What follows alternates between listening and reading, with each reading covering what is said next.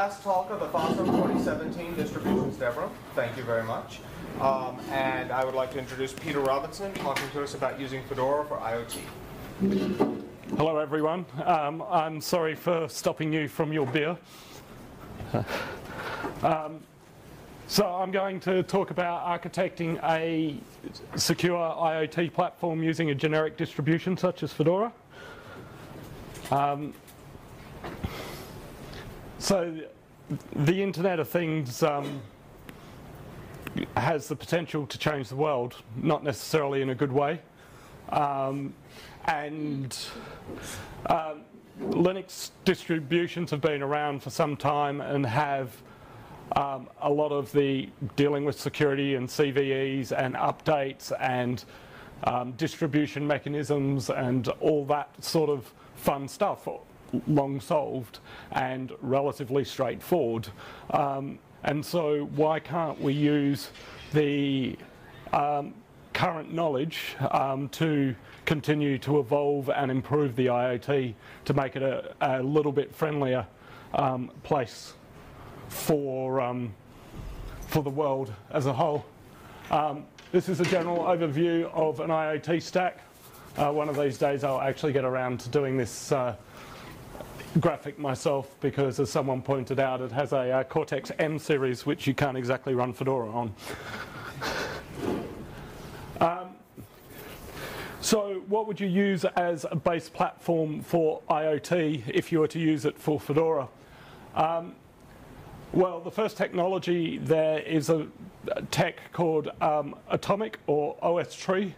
It enables a single snapshot upgrade, snapshot rollback of a distribution in an atomic state. So if you boot a device with an update and it doesn't boot or it doesn't have network connectivity, you can run a series of health checks and reset back to the old version.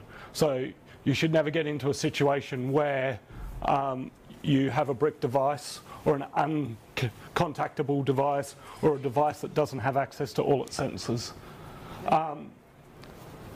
You'd obviously need a very good focus on security and multiple architectures. Obviously x86 is a fairly widespread with a bunch of IoT, but obviously ARM, and more so these days ARM64 is certainly a series of well-known architectures that are deep into the IoT space. And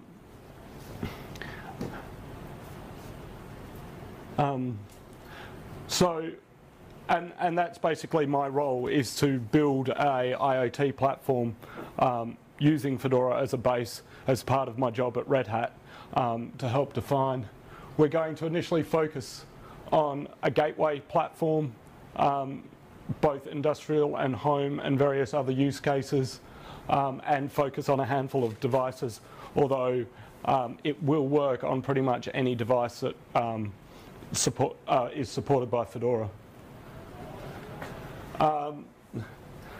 But yeah, so we, like in the ARM space, we probably support 200-300 different ARM devices these days, but it's a lot of work to be able to polish each and every one of them.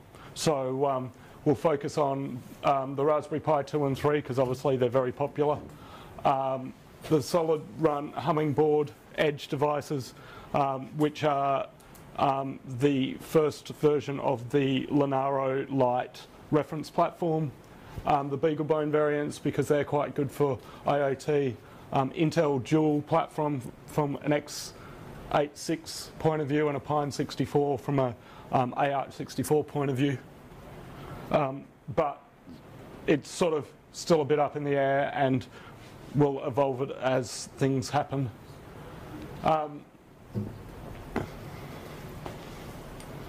Yeah, so this is basically an overview of what the gateway will be, based on a minimal atomic base image with containers to add functionality.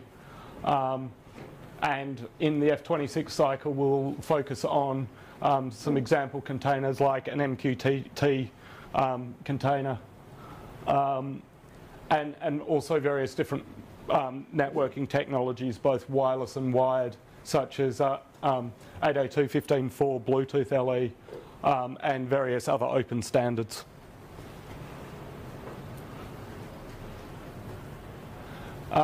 Obviously, security is a very important and poignant point when it comes to IoT, and there'll be a focus on things like UEFI or OPT as part of a secure boot and verification. So from the moment the processor boots, whether it's using TPMs on x86 or ARM trusted firmware and various other technologies like that from the ARM platforms, to give us the ability to verify the entire OS through the boot process to make sure it hasn't been compromised.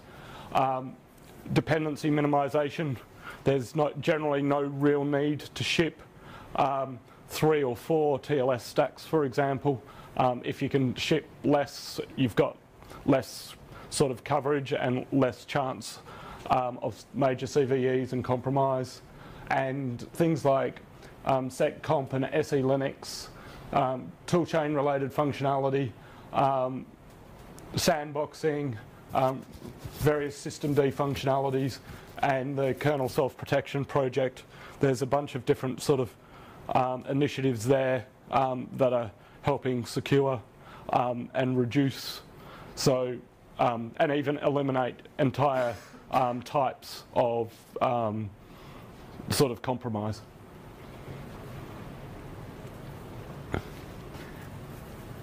And then obviously with containers, you can namespace them and isolate them, which means each sort of individual secure service that's running is in an isolated context with either access control or proxy or what have you to be able to access different parts of the network or different components.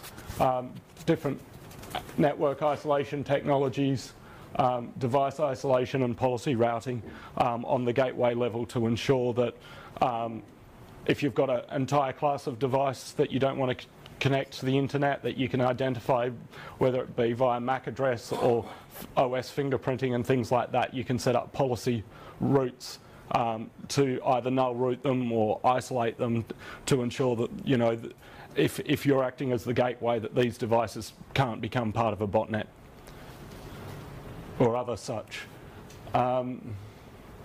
Network support, focus on open standards, so things like 802.15.4 rather than proprietary technologies such as Zigbee and other sort of lock-in technologies where you've got a license or patent or what have you.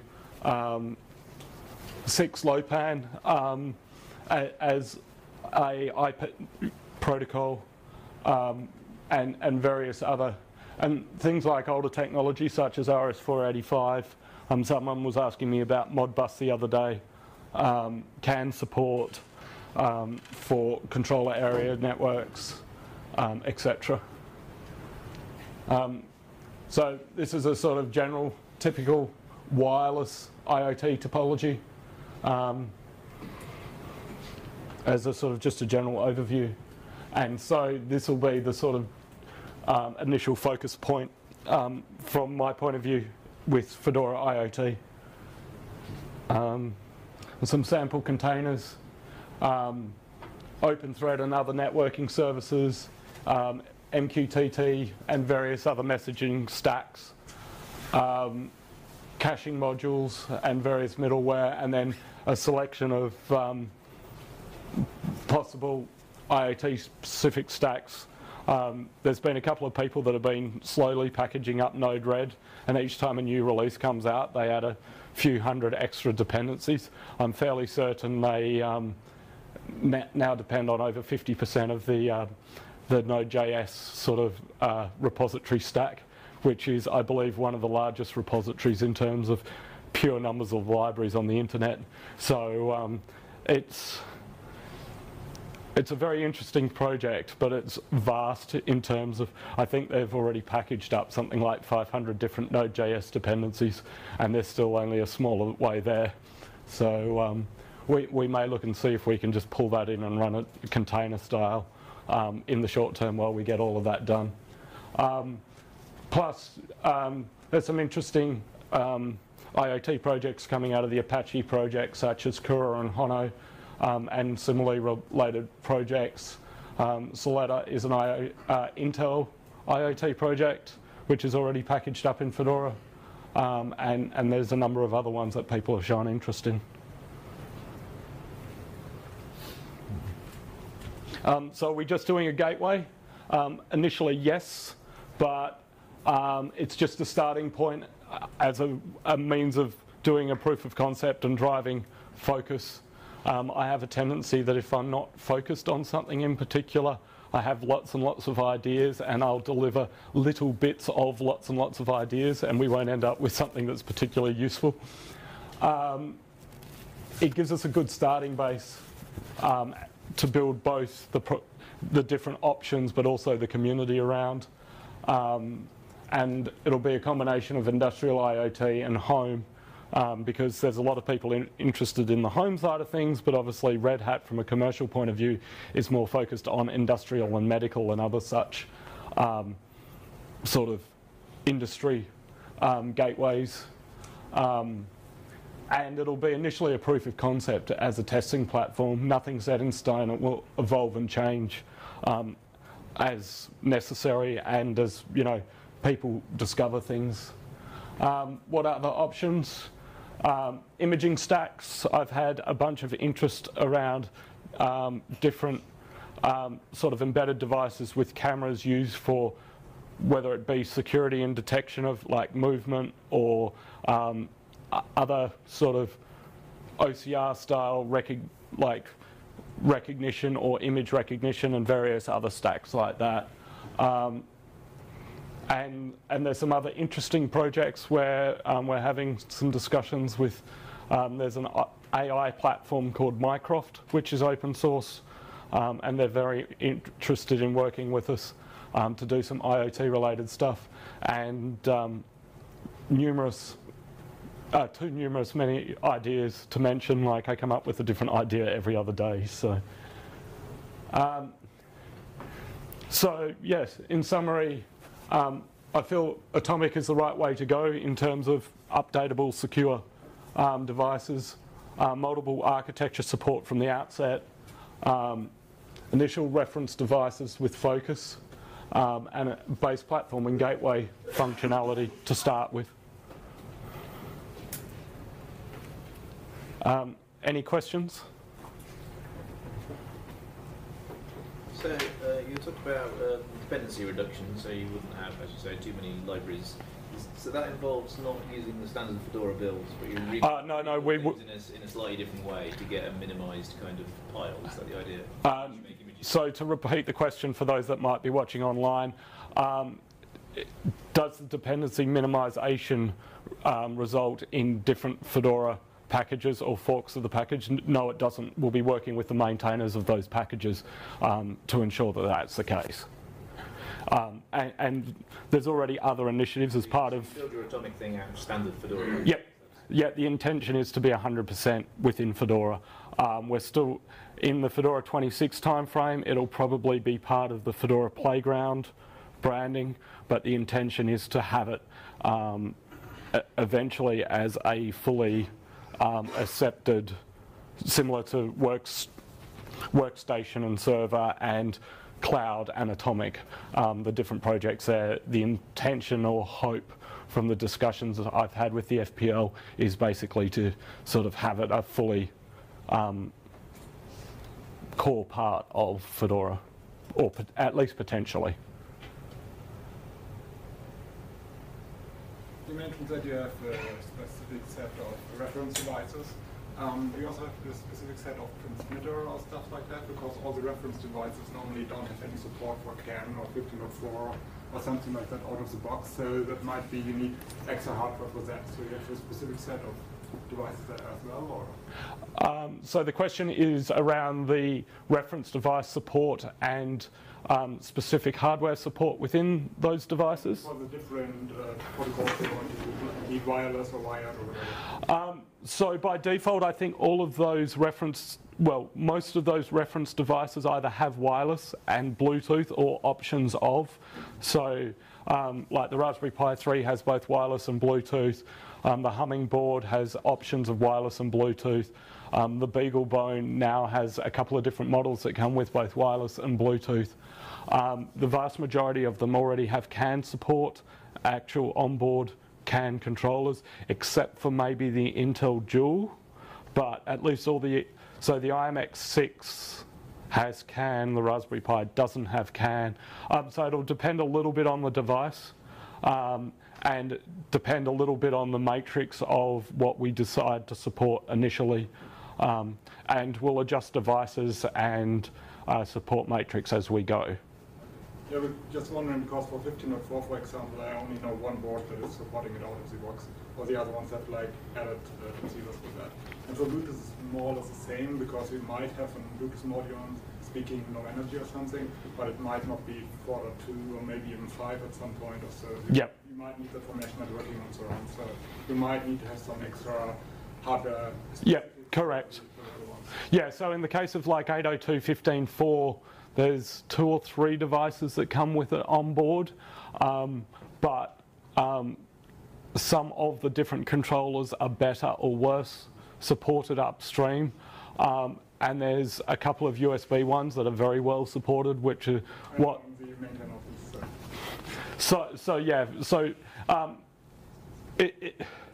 Initially it'll probably be like, I personally have interest in the 802.15.4 stuff, and I have a bunch of different devices at home with it on board.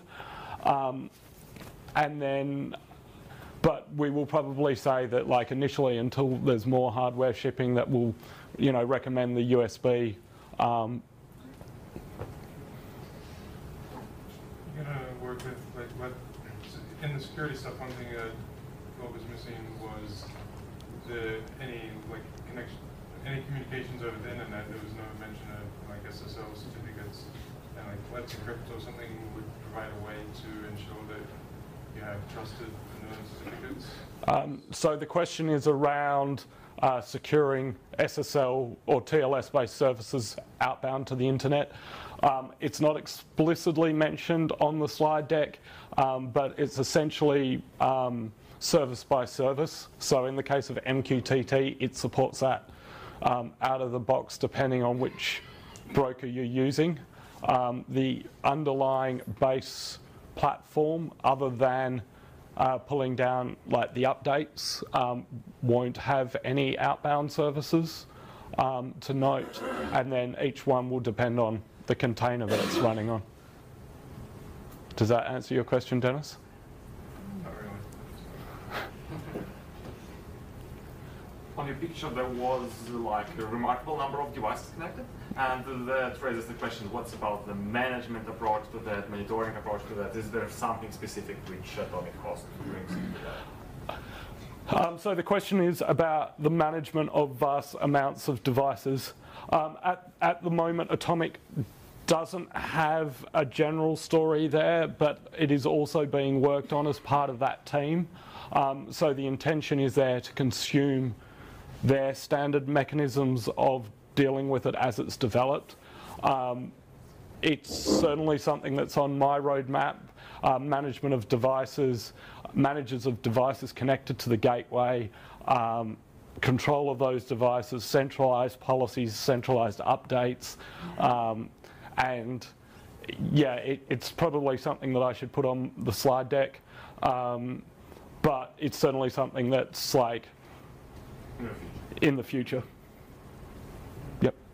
If you look at the history of OpenWRT, or LIDE as it's called nowadays, is there anything like lessons learned from your position? Are you interested in taking another approach in some way? Is there any conceptual difference? So the question is, looking at projects like LIDE, OpenWRT, whether there's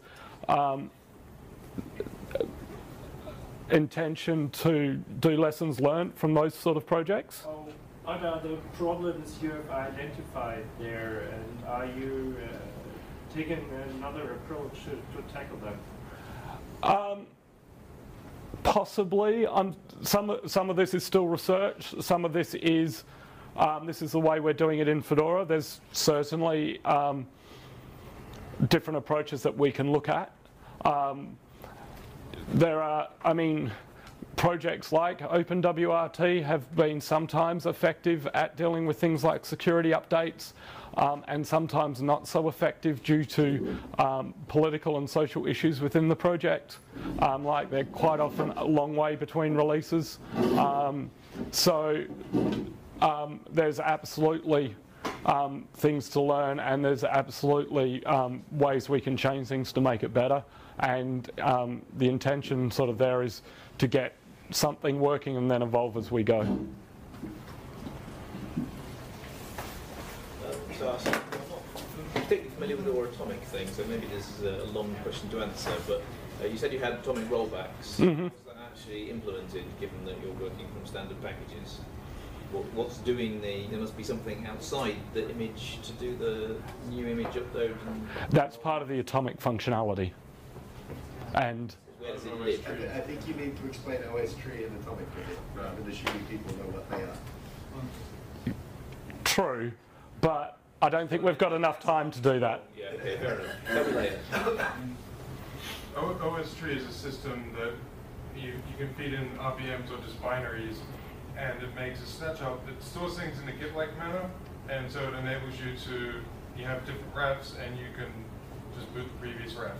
Like, as part of the command line options, you set the root file system that points at the ref, and so the atomic rollback is that you still have the previous version installed, and you just boot into that, as opposed to...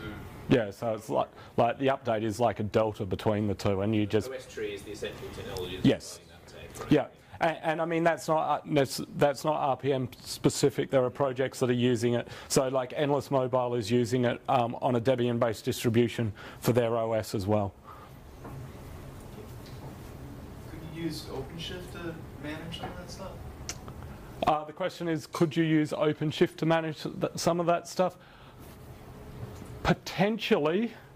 I mean, OpenShift is based on Kubernetes, and Kubernetes is sort of like cluster technology, so you could probably use applications running on an OpenShift platform as a management thing, but OpenShift itself I'm not sure would be, at least out of the box as it stands now, necessarily useful.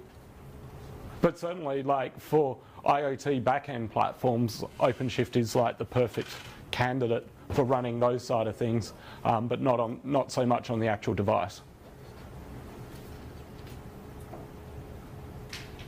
Any more questions? Excellent. I'll let you all go and get beer.